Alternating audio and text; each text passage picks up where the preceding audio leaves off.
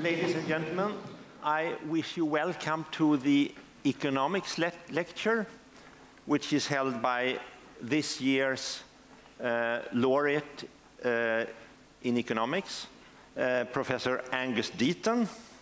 And you will see him live in a moment. You see a cartoon there where he looks at the Earth in a microscope, and it's sort of meant to convey the image that he has been studying consumption in different perspectives. The very large picture of macroeconomic consumption and the very small picture of individual consumers' decisions, individual households' decisions to consume. You will hear more about it during the lecture, I'm sure. Let's look at the official motivation for the prize, which reads, "For his analysis of consumption, poverty, and welfare." And a few biographical details. He grew up in Edinburgh, in Scotland, studied and got his PhD in Cambridge, England, and now he lives in Princeton, the United States. And I think I shouldn't say anything more, so I just wish you welcome. Professor Deaton, please enter the stage.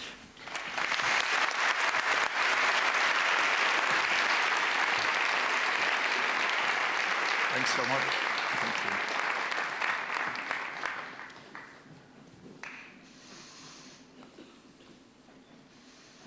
Thank you so much. It's a true wonder to be here, and I'm enormously grateful for this award. And today I'm going to talk a little bit about some of the work I did that was cited in the award. So I'm going to talk about behavior, welfare, and poverty.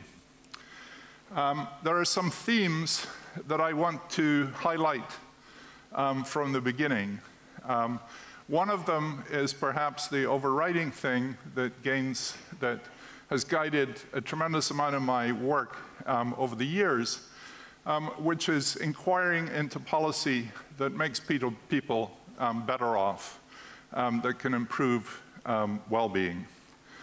If you think about this in the context of global poverty, for example, the problem here, I think, is not that there's any lack of tools and policies. There are many, many policies out there for whom advocates believe that they can make the world a better place. But the key thing here is using measurement as honest scorekeeping to find out whether something's actually working or whether it's not working at all. And one of the themes I'll emphasize throughout is the enormous importance of measurement almost by itself. We're always told there's no measurement without theory, and while that's true, it's more true just to say that measurement is incredibly important, and it's often forgotten in economics just how important measurement is. The other theme I'm going to talk about throughout is individuals versus aggregates or averages. In a world in which you work entirely on averages, if you look at the macroeconomy, things like inequality and poverty are simply not legible without disaggregation, without the details of individuals. The other thing is, even if you're only interested in the aggregate economy, distribution clearly matters for aggregate economic activity and certainly for any serious analysis of well-being. Finally, we know that behavior and well-being are linked for individuals. They're not linked for aggregates. So what you see from the macroeconomy doesn't necessarily tell you by itself whether people are doing better or doing worse. There's a theme which runs through a lot of my work and which is being challenged, and I'm sympathetic to that challenge, which is that if people by and large behave in their own interests, then by looking at their behavior, we can infer quite a lot about how they are doing. It's what economists call revealed preference analysis, and it's always long been the standard in economics. I'm going to start at the very oldest stuff and come up to stuff I've been doing relatively recently and then move back more chronologically. So starting with household surveys, surveys which inquired into people's living standards started in the 18th century, late in the 18th century, and have always been used then and now as measurement for social monitoring and for activism. The idea being to find out how ordinary people live, and by documenting how ordinary people live, to bring that to the attention of the ruling classes, often to shock them with the terrible living standards of the poor, and to shock those people into trying doing something. So measurement as part of activism has been very important. $1-a-day poverty measures do the same thing today, as do data on infant mortality and stunting and wasting in children. This sort of simple documentation is not just for poor countries. I mean, in rich countries today, we all know about stagnant or falling real median wages over time in the United States and in some other countries.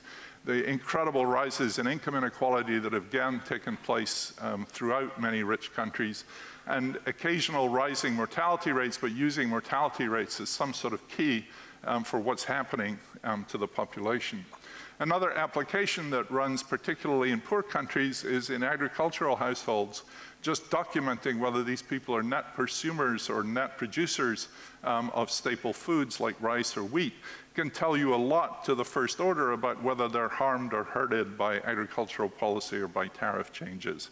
And these are, again, examples of measurements that are just unbelievably important in their own right and take you a long way towards thinking about policy. One of the most famous things, of course, is the analysis of household budgets, going back to Ernst Engel in the 19th century, who looked at the food share and noticed that richer households spend a smaller share of their budget on food than poorer households. And there's been a long subsequent literature trying to use that as an indicator of welfare. Another theme in that literature is looking at how children alter the consumption patterns of households. And underlying that has been a theme of trying to measure the costs of children, whatever that means. That's been a very difficult area.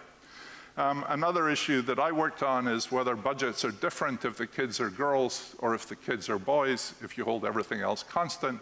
And in my work and in several other replications, people have actually found it surprisingly hard to find evidence of discrimination that way, even when you see the discrimination in society as a whole.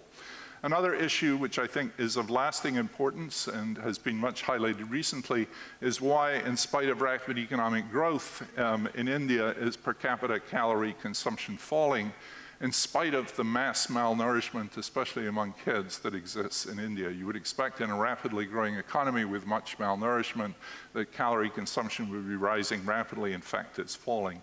We don't, again, really know why that happens. How do budget patterns change as the household becomes larger? And again, there's some major puzzles there. On this, I wanted to highlight India. Many of these questions have great importance for India. Much of the work has been done on Indian data. And India was really the home of probability sampling when Mahalanobis started crop surveys in the 1930s and 1940s. And founded the National Sample Survey Organization, which has played a large role in this analysis, including in my work. One of the things you'd like to know with surveys is you want to know how people respond to prices, and I'm going to talk about that quite a bit. Normally you can't do that from surveys, but some surveys collect data on quantities as well as expenditures. So you know for a household that they bought 3 kilos of rice and paid so much for it over the last week. So you can get some idea of how much they paid for each kilo, and you can use that to analyze responses to prices across different space. One of the interesting things about that work is it tends to show these spatial price responses tend to be quite large, suggesting that long-run responses, which is what you're perhaps picking up across space, are larger than short-run responses. This is important because it suggests that the short-run policy response, the short-run price response that we usually model may greatly underestimate the distortions which policy might cause in the long run. I wanted to highlight, too, some open issues here. One is in these household survey data, the quality of the data are often not up to the task which is put to them. This is particularly true in Africa, but not always in Africa. There's also widespread throughout the world, and perhaps it's worst in India, a conflict between the data that comes from the national accounts and the data that come from the household surveys. And so in India, the growth that everyone is so very proud of in GDP per capita really does not show up to anything like the same extent in the household surveys. This really means that you cannot have a coherent discussion about well-being, inequality, and poverty in India, because the two sources of data for which you'd be able to connect up growth with poverty and inequality are mutually inconsistent, and you really can't see anything sensible. And then what happens is each political side picks its own database, and they go to a completely fruitless war talking against each other, and the data never get improved. India is perhaps the worst case here, but these problems exist really widely throughout the world. I wanted to say a few words about international comparisons, because if you're going to compute global poverty or look at the state of the world's poor, you've got to have some method of making comparable measurements across different countries with different currencies and different consumption patterns. One of the greatest intellectual achievements in measurement over the last 50 years is the International Comparison Program, which was begun at Penn by Kravis, Summers, and Heston. Alan Heston is sitting in the front row here, in 1968. It's an enormous achievement which sadly has never been recognized here in the way that it should have been. The ICP is still very active both in measurement and conceptual advances. And indeed, there remain very large challenges. And I also find it a little sad that relatively few economists work on this in spite of the enormous intellectual challenges that there are there to do it. So let me move on to some of the earlier work I did on analyzing consumption patterns. In the 1960s and 70s, demand analysis, as it's called, the study of consumption patterns, was concerned with using aggregate data to fit the quantities consumed to prices, to data on prices and income. I came to Cambridge, to the Cambridge Growth Model as a research assistant in the late 1960s, and I was asked to look after the demand system estimation and to think about consumption and saving in the growth model. This was a project headed by Richard Stone, who was the Nobel Laureate in 1984. That was the impetus for much that I did subsequently. Or indeed, if you were being unkind, you should think that I was given this task as an RA, and I'm still working on it almost 50 years later, having never found anything better to do. Or at least I found lots of fascinating things to do there. When I showed up in 1969, Stone's linear expenditure system was used as part of the growth model. It's a very simple case of additive preferences, which without going into that in detail, what it does is it gives you a very tight link between the way demands respond to income and the way that demands respond to prices. Now, think of 1969, 1970, we were working with about 18 annual observations instead of the millions and millions of observations we have today. So having a very restricted, tight specification like this was extremely useful. In fact, it's probably all you could have done in those days. And I remember this troubling me from the very beginning when I worked on this, that we were basically assuming answers that we ought to be measuring them. And I always find that extremely troubling. So we needed more general, but still tractable models. I was also worried from the very beginning about the nature of the representative agent assumption that was built into these models, that we were pretending there was one single person who was behaving for the whole aggregate economy. So how did that come about? Well, it turned out that a lot of the results were actually known at that time, and Terence Gorman, who played a very important part in my life, had proved the results on aggregation over goods and aggregation over people. He'd proved these results in papers in the 1950s and 1960s. The trouble is, these papers use the dual representation of preferences in which you think of well-being as defined by prices and incomes rather than by quantities. And if you'd grown up studying conventional economics, those papers were incredibly hard to read at that time. They don't seem so hard now. And I remember going off to try to read those papers and locking myself in a room for a week. And I was determined that I would not come out of the room until I'd really understood what that paper was about. And I came out at the end of the week and I knew absolutely no more than I did at the beginning of the week, but slowly there began to be a little bit of understanding. Dan McFadden at the same time had realized these results were known to theorists, but there were relatively few people, of which Gorman and McFadden were the most notable, who had understood that this dual representation was really the way to derive theoretically consistent demands that were analytically convenient for actually adapting and studying the data. So that was the major breakthrough that those two guys understood, and not too many other people at the time did. Now, John Muehlbauer is sitting here too, and I'm going to talk a little bit about him. John came back to the UK from doing a PhD in Berkeley in 1969. He'd have been advised by Bob Hall. I recently asked Bob Hall, you know, where did your lecture notes come from? He said, I just stole them from Dan McFadden. So, you know, Dan McFadden was sort of behind a lot of this at the time. And Dan had these wonderful lecture notes on consumer and producer theory using duality, which I remember became a sort of Bible. Again, you people today cannot imagine how the world was before the web, and when people had written these incredibly important papers but never published them, and getting a hold of them was unbelievably difficult. I mean, you almost had to send rescue squads in to find these papers and steal them and bring them. But when John came back from Berkeley, we met each other and we realized that we knew a lot of the same material that was otherwise not so very well known.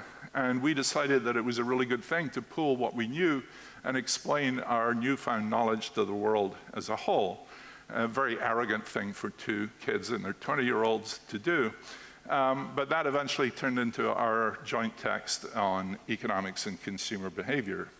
Now, at the same time, we wanted to get away from the problems with a model like the linear expenditure system and built a better tool for analyzing demand. And so we spent, I think, probably a year and a half or so tinkering and fiddling, trying to find a really good, a perfect demand system.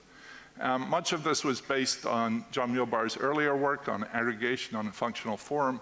Another important thread on this was Erwin Diewert's work on flexible functional forms, which broke this very tight restriction and allowed you to fit something that was about as general as could possibly be handled.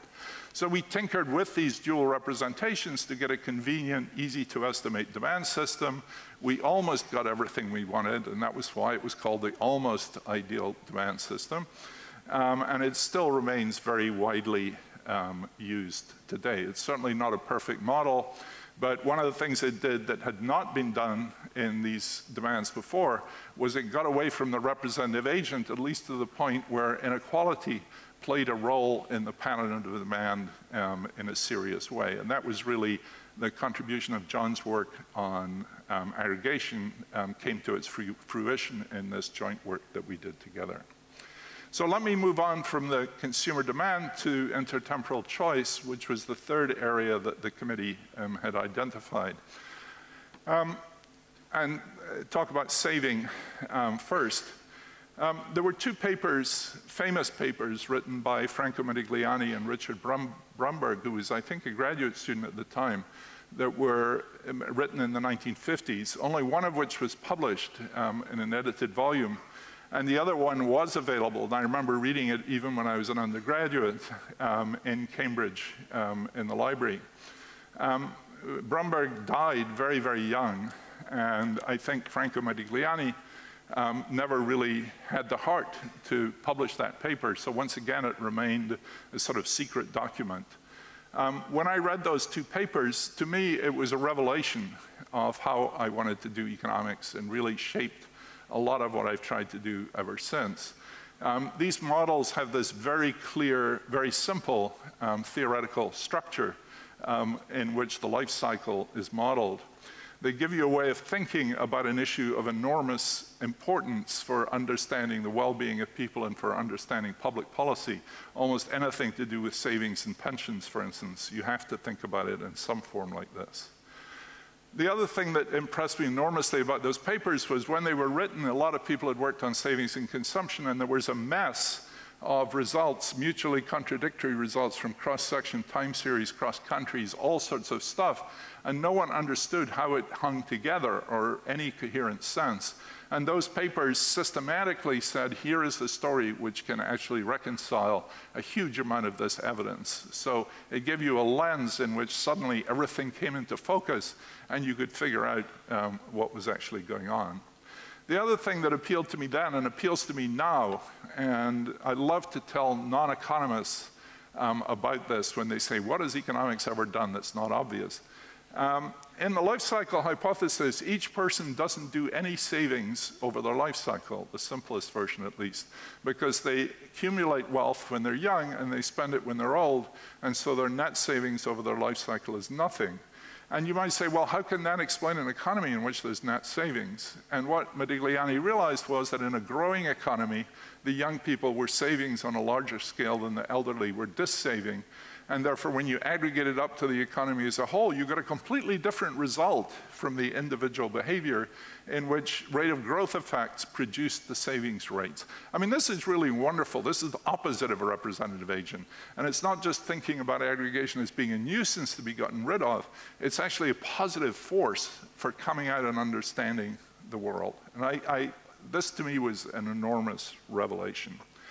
One of the sadder things about my later life is the work that Chris Paxson and I did, in which we pretty much convinced ourselves, to my great distress, that this story is not right, and that the evidence can be hard, even to really very beautiful pieces of theory.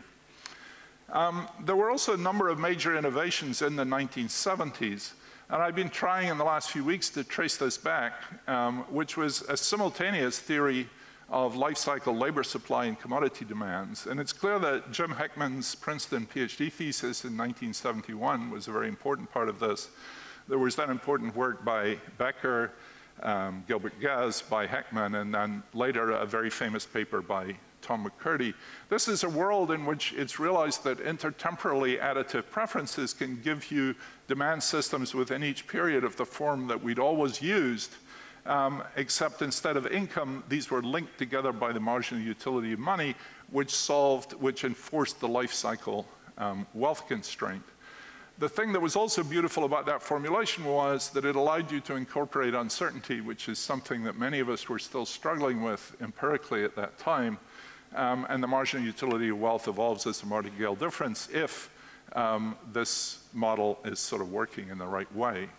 When we first started working on that, I developed a method of tracking birth cohorts through successive independent household surveys. You would really like to have panel data, which is what McCurdy had used. But that's very hard to do, and I developed this tool that in some ways was not just an inferior substitute, but gave a different way of using data that were much, much more widely available and had certain advantages to track what was happening over time. I'll come back to that.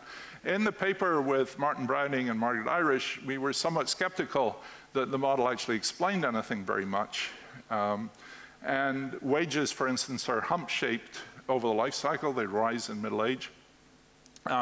According to the simple version of the theory, consumption should be much flatter, but it isn't. It's hump-shaped too.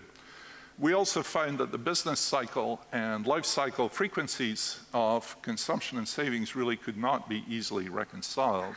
Now, there's been enormous later work following this up using the same sort of cohort methods, and that later work has been much more positive than we were, though I'm not totally convinced, if only because it's come at a great cost in terms of simplicity. It may, of course, also be true, as we first thought, that these simple life cycle models are not true, and that people may not be able to easily borrow and spend as is assumed in those models. So that after doing that, I moved on to thinking about what became known as buffer stock savings. This is a world in which people can't borrow to fund their consumption, and so they can only accumulate their own assets and spend it. This again seemed particularly relevant in developing countries where there were very poor credit markets and possibly very high interest rates. Now, Guy Laroque, who's also here, and I had started working around the same time on the mathematically identical model of commodity prices, which had been developed by Gustafson at the University of Chicago in their 30s. And with a lot of help from Guy, I worked on this within the consumption context. And this is one of the very few pieces of work in my life where I've taken what is nowadays called a dynamic structural approach to the data. And I learned an enormous amount from that, which is why I've always been fairly sympathetic to this approach.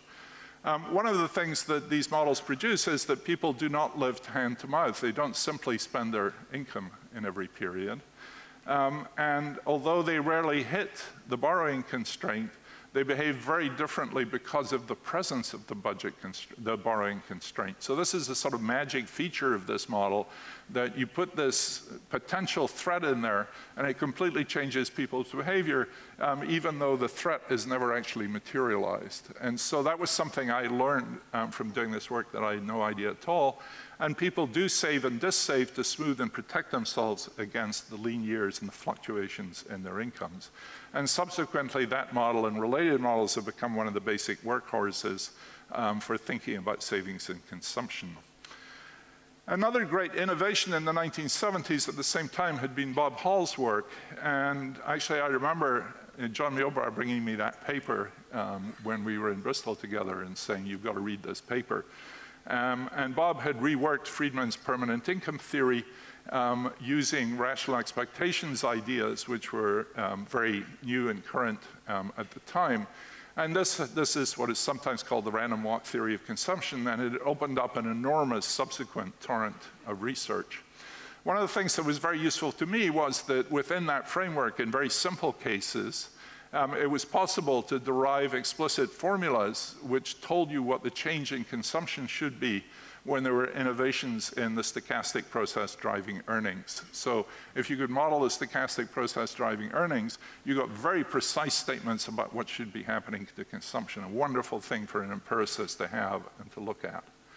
But I was very puzzled when I was doing this because I thought I'd gone crazy and I was getting wildly inconsistent, contradictory results. And what turned out there was that if you took what at that time was the most popular and plausible stochastic process for earnings, it actually implied that the permanent income hypothesis had the opposite implications for why the permanent income hypothesis had been invented, which was that it predicted that consumption should not be smoother than income, which it is in the data, but that consumption should be less smooth than data. So it was here was this basic theory taught in every textbook, and it actually had the opposite predictions to what people had thought.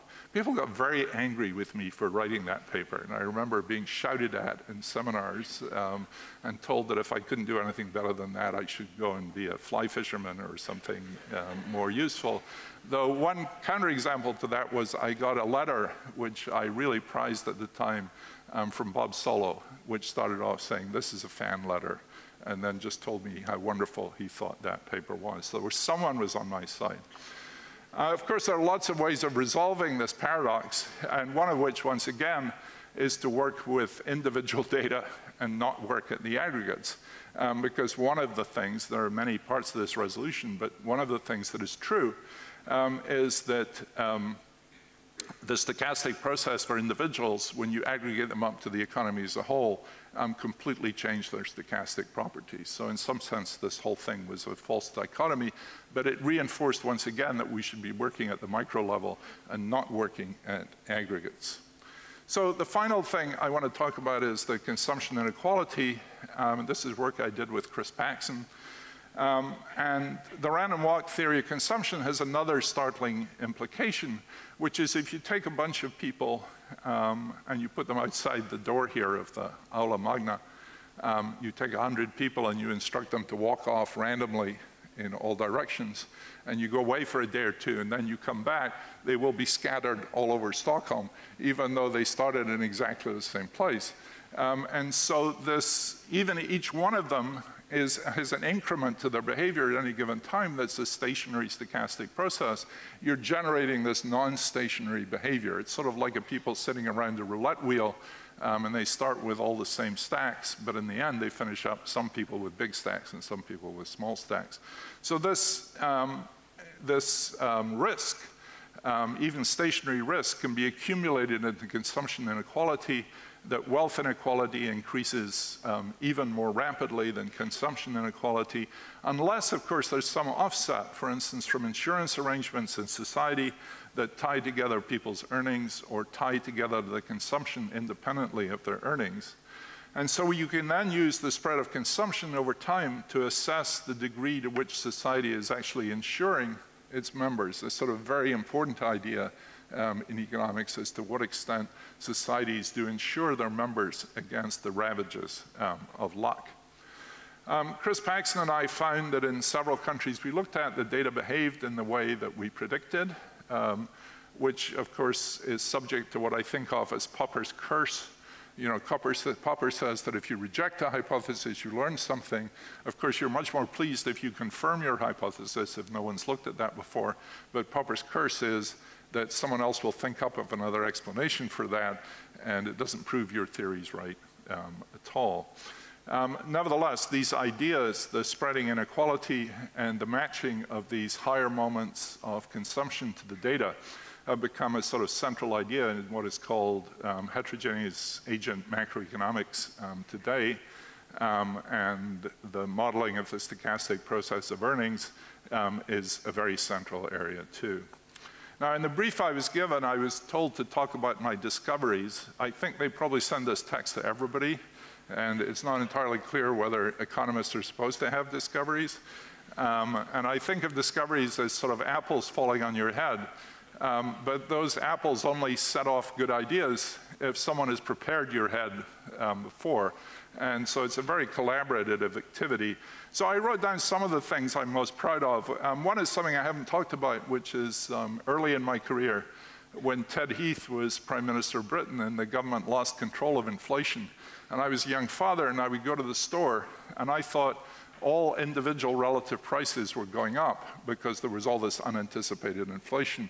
So I predicted that this unanticipated inflation would actually increase savings without people wanting to increase savings. And I thought that was a ridiculous prediction, and so did everyone in the common room at Cambridge, and I was widely laughed at until it became true in the data. Of course, then Popper's curse strike again, and there are lots of other stories for why that might be happening. But for me, that was the first time in my life that I came up with a prediction that seemed ridiculous and turned out to be borne out in the data. I've talked a little bit already about the creating panel data from a time series of cross-section, which is more a tool than a discovery. But it's helped investigate a wide range of substantive questions, and it's now a standard technique, more by macro than micro people. I've talked about my realization that popular accounts of the permanent income hypothesis were self-contradictory, and that's again been very productive. And I realized, and I think this is probably the thing that I'm most proud of to this day, is the work that Chris Paxson and I did, realizing that these various filtering behaviors or responsive behaviors so that you can have a driving stochastic process in which there's completely uncorrelated risk, which nevertheless can drive in rising inequality. I mean, something that I think is very relevant for what we're going to do today. So I'm almost out of time, and I just wanted to end by showing you some pictures of some of the people I've collaborated with over the years. There's John Muhlbauer, who's sitting down there, Guy Laroque, Chris Paxson will be here tomorrow, Martin Browning. This is John Campbell. This is my friend Jean Drez, who I work with in India. Here's Alan Heston and Bettina Atten, who are sitting in the front row here. And most recently, I've been working on well-being with Danny Kahneman and Arthur Stone, and trying to bridge the sometimes unbridgeable gaps between economists and psychologists. And then these are people that I never wrote papers with, but whose work had a really definitive effect on the shape of my own work. There's Richard Stone, who really was my mentor, who won the prize in 1984. You can see I've been imitating his bow tie ever since, though I don't think I've ever dared risk this combination of stripes that he had there. Never mind the black onyx cigarette holder, which was sort of very much a part of the pattern too. There's Terence Gorman up at the top here. This is the only photograph I could find. I even went to the Econometric Society archives And very characteristically, Terence Gorman never turned in his photograph as president of the Econometric Society. So you can find the president in the year before and the president in the year after, but there's no photograph in the 1973 archives at all. That's Franco Modigliani, who found out that I was working on life cycle hypotheses long before I knew enough to talk to Franco, and was completely overwhelmed. The same was true with Terence Gorman. I mean, he always assumed you knew more than he did, which was terribly bewildering until you got a lot further along. There's Jim Heckman on the top right there, who is, again, not just in life cycle work, but in many other things I've done in my life, has been quite a decisive influence. That's Amartya's son, who I haven't really talked about, but he has been responsible for what I think of as a lifetime commitment to thinking ethically about the implications of my work and trying to bring some sort of ethical dimension to economics. There's Dan McFadden, who, with Terence, was one of the early people who brought duality to demand. And there's Bob Hall on the bottom right, who did this splendid work on consumption functions and changed everything around 1978.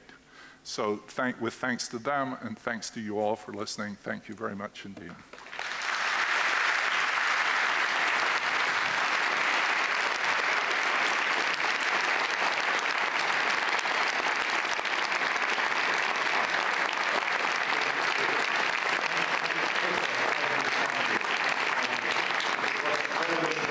To hear you talk about the intellectual history of your work is particularly interesting for us on the committee who have studied this work but didn't really know all these threads back in history. There was the one detail that maybe you didn't know, maybe you left it out for the sake of brevity, and that which we discovered when we were preparing the report on you, and that was that one of the fundamental papers by John Muehlbauer on aggregation was actually first published as a working paper in economics here at Stockholm University in 1976. I didn't know that. That's our claim to fame in this prize. So I suppose we give a warm applause not only to Angus Deaton, but also to those people that he has mentioned, some of whom are actually here with us today. So thank you very much. Thank you very much. Thank you.